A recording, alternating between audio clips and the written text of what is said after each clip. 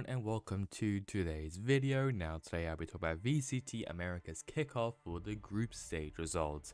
So just like in EMEA and Pacific and soon to be China, I'm just going to be talking about group stages. I'm not going to be talking about play-ins and playoffs. That's going to be in a different video.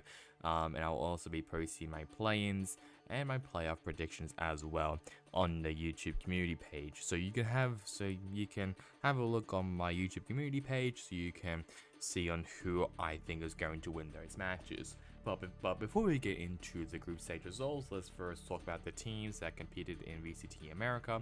We have Loud, NRG, EG, Cloud9, Leviathan, Furia, Sentinels, 100 Thieves, MIBR, and Crew, and G2 Esports, or basically the former God roster came up from Ascension. And the players as well, you might know them, you might not know them, it doesn't really matter, but those are all the players in the partnership. Group stage now, we'll first start off with Group A and then we'll work our way through.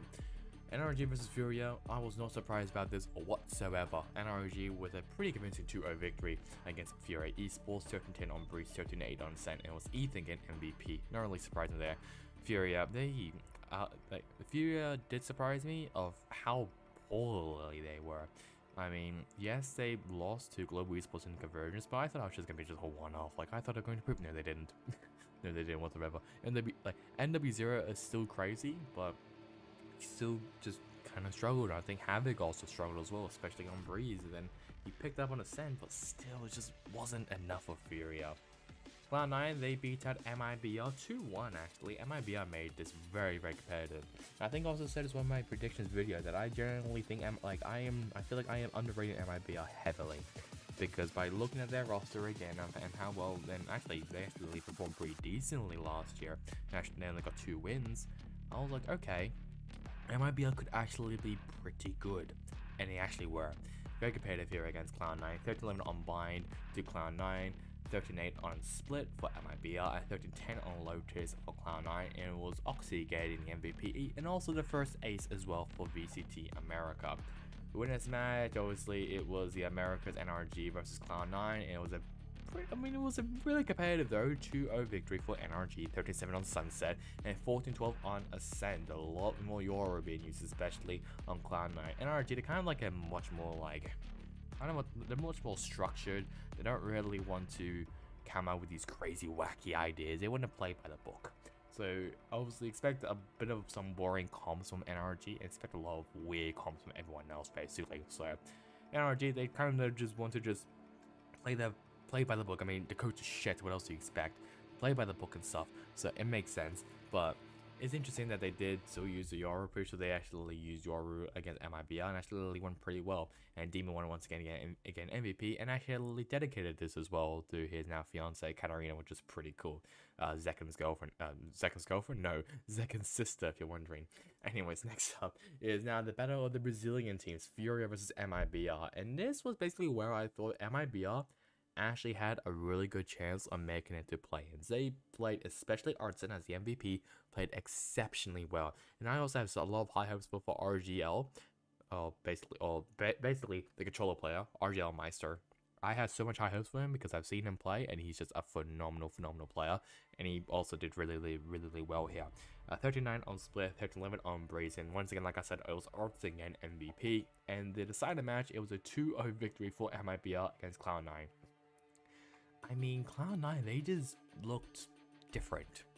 Like, I don't know if it was because of confidence or they just didn't play well, but this is just not really the Cloud9 I was really expecting. Yes, it was very close, so 14-12, I'll give them that. 39, they made quite a few mistakes, in my opinion.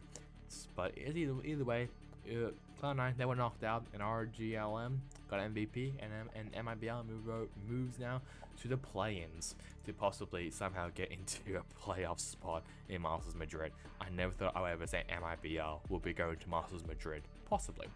Now the group of death, Group B, and it was Loud versus Sentinels to start off the group, and it was a 2-0 victory for Loud against Sentinels. 13-11 on Split, 39 on Ascent. It was interesting as well that QCK, or Quick, how I like to say, because that's actually how you say it's Quick. It was on Phoenix, on Ascent, which really surprised me, but it actually worked, and Quick, he had a phenomenal game. I'll be honest, this entire game, well, I should say this match that against Sentinels was much better than when when he was with Furia. I'm just gonna say that outright. He looked so much better now with this much more structured team with Sardak as the IGL, who I rate really highly. So having a great IGL of Sardak and having some great support players like Kalzine, like Les, like Tuzi in the lineup with you as well, absolutely phenomenal. So I'm really happy that Quick can actually now show his presence and show his skill as well, other than just being outshined by MW0 the entire time. Leviathan versus 100 Thieves, and I'll be honest, I wasn't expecting from 100 Thieves, so I mean, for them to go on 13 on Icebox is pretty impressive. 39 on Blind for Leviathan, 13-3 on Split there for 100 Thieves, so they absolutely destroyed Leviathan and Icebox, like I mentioned before. 13-11, it was Aspas getting MVP, and yes, he did whip out the Reyna. It was the Harbor Viper that Loud made it famous. 100 Thieves, I mean, they just love using Gecko, and I think Arsenal was on Gecko as well, which really confused me. Cryocells also now switch over to Controller, so they're kind of like doing what like EG did with Demon 1, of just having their duelist player as Controller. So that, I mean, it went pretty well. I mean, he was popping off on Brim and Astra, so it makes sense, but it just didn't really work out to their advantage though. Winners match, it was Loud versus Leviathan. It was Loud winning against Leviathan, so Aspas won't be winning it against their former org. They won against their former player. 13-11 on Buy though for Leviathan, and 13-10 on Split, 37 on Ascent for Loud. It was Let's getting MVP. Once again, Phoenix being used on Buy and Ascent, which kind of surprised me here. The elimination match, the match that everyone was watching, Sentinels versus 100 Thieves. It was a 2-1 victory for Sentinels against 100 Thieves. 13-5 on Lotus with some chamber, pretty sure that's by Cryocells. And once again, Yoru was being used, but mainly on Buy thanks to Tens, who's now on the Omen, which actually he's been pretty good on Omen, so I'm excited about that. And for the deciding match, it was Sentinels as well getting the win. Also Zakan got MVP as well. But it was Sentinels who won against Leviathan. 2-1 victory for them to advance themselves into the play-ins. Leviathan to be knocked out. 13-3 on Split for Sentinels. 13-6 on Breeze for Leviathan. And 39 on Bind for Sentinels. And Zakan once again getting MVP. They used the Harbor Viper combo like they did on Bind. It was just, I mean, they were just going back and forth. There was some misplay a bit, I'll be honest, when Zelsis, John QT baited a bit, but other than that, I mean, it was still a great match, so really happy for Sentinels to get into play-ins, and could they possibly make it to an international event? Last time, ignoring lock-in, was in Champions 2021 in Berlin. That's how long it was, but if we talk about Masters, that was in Masters Berlin 2021. So it's been pretty long since Sentinels was in a Masters event, or even in an international event, if we basically ignore lock-in. So Group C now, and this one was the least surprising ones, I'll be honest. 2-1 victory for G2 Esports against Crew Esports. No surprises there. 39 on Icebox for Crew, 39 and 39 as well on Sunset, and 13-11 on Ascent for G2.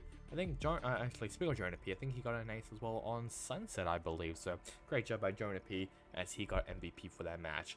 Now, the EG versus G2, this was the first time ever that we actually got to see the new EG roster, and I think I said this in my predictions video. They are going to be really good. Like, you may sleep on this team, but remember who's the coach? Potter. Remember who's the only player who's staying? Jogma. They've added Derek, which we know he can actually be really good if he has the right resources around him. They have who has that nature. Superman is being crazy, and Apod as well, who actually kind of surprised me here. But speaking of Superman, he was MVP on this match. 15-13 on Sunset, 13-11 on Icebox. Still a very close game though, either way for EG.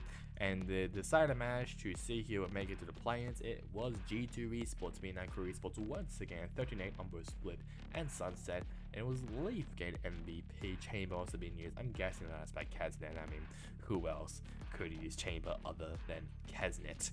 So here is what the match looked like as we get into the play-ins. We have MIBR versus Sentinels first, and MIBR versus G2, and the big one, the big rivalry of Sentinels versus G2 Esports. That is not a coincidence.